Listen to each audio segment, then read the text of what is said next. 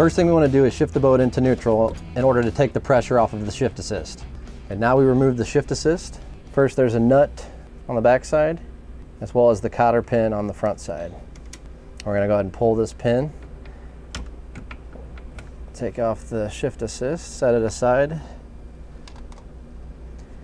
then we're going to slide off the upper cable and set that aside as well. Now we're going to remove the lower shift cable, and we will just take off the nut on the front side and the cotter pin on the back side. I'm going to go ahead and remove the cable. While pushing the shift cable in, we want to make sure the prop is locking in the counterclockwise position to make sure that it's locked into gear. While pushing the shift cable in the forward position, we're going to measure 6 inches from the center of the barrel to the center of the hole. So with the tape measure, we're going to start from the 1 inch mark and we're going to go to the 7 inch mark to get our 6 inches. So it looks like we have exactly 6 inches. Now, if you didn't have the 6 inches, to adjust for this, you will rotate the barrel either way to get the 6 inches while it's pushed. Next, we're going to lock down the lower shift cable, being that we have our 6 inches, but first we want to check the mounting stud here to make sure it's fully down in the slot. So as you can see here, it is down all the way down the slot. If it wasn't, you'd have to adjust, you'd have to loosen the nut and adjust it downward. So we're going to go ahead and grab the cable and lock it down.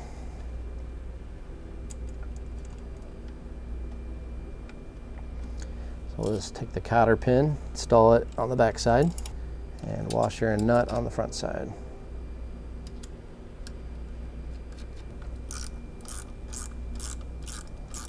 Now that the nut is tight, we're going to go ahead and back off 1/4 to 1/2 of turn, as it states in the manual. Lower cable is set, so we're going to go ahead and move on to the top cable. For a standard rotation stern drive, we will put the boat into the forward position at the helm. For counter rotation drives, we'll put the helm in the full reverse position. So now we're going to go ahead and move on to the shift cable, and we're going to put it into the forward position, being that this is a standard rotation drive that we're installing. Now, to remove the lost motion, we're going to go ahead and pull the cable just slightly as we're installing it to fit the lower shift cable for those 6 inches that we've already locked down. So now we're going to go ahead and fit this cable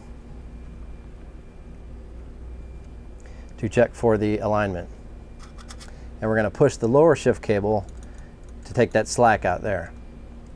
Now, while taking the pin and checking for the alignment while pulling on the top cable and pushing slightly on the lower cable just to remove the slack, we'll check for the pin. And it looks like we're off just by a couple of turns, so we will adjust at the barrel. So now I will tighten the barrel, and it looks like that's it right there. Now we're going to go ahead and remove the top cable, and the barrel needs to be rotated 4 turns away from the cable end guide. And at that point we can go ahead and lock it down. We'll go ahead and grab our shift assist as well. To get everything lined up, we're going to need to put the boat into neutral.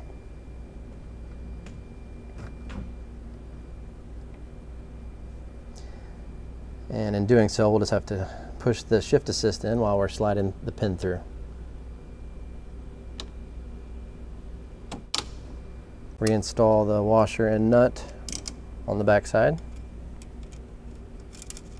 and the cotter pin on the front side. Now that we have the shift cables hooked up, we're going to check for proper shift adjustment. Since we're in neutral now, we want to check to make sure that we're not getting any engagement at the prop. So it looks like we're good there. Next, we want to shift the helm into forward for a standard rotation, and for a counter rotation, it will be reverse. So now that we're in forward position, the prop is locking, so it looks like we're good there as well. The next step will be to go into reverse at the helm for a standard rotation, and for a counter rotation it would be forward. And we're going to go ahead and check to make sure that that locks. Okay, looks like we're good there.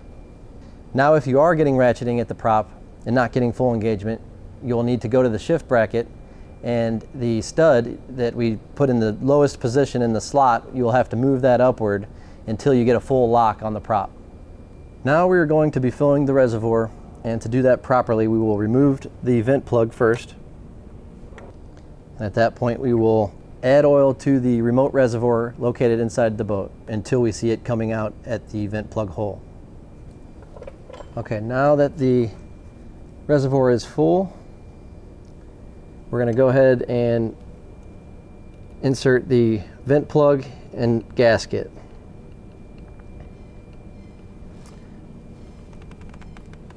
And after doing so, we will want to top off the reservoir inside the boat.